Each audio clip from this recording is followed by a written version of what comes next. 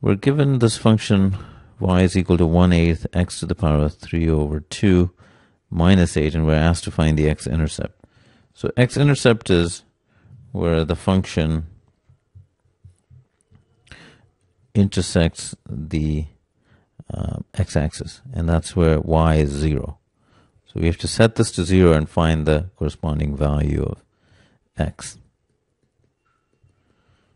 So add 8 to both sides, multiply by 8, 64. So x is 64 to the power of 2/3. Again, 64 is a common one. You know, that's 4 cubed.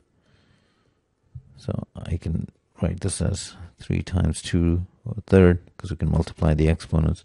This is 4 squared, which is 16. So the x-intercept is 16. Answer choice D.